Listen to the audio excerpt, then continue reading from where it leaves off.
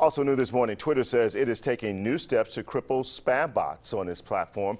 The company's safety manager issued a statement Wednesday saying adjustments were made to Twitter and TweetDeck, limiting coordinated posts for numerous accounts. Users won't be able to post identical or nearly identical content across multiple accounts at once, and they won't be able to retweet or like posts from numerous accounts at the same time.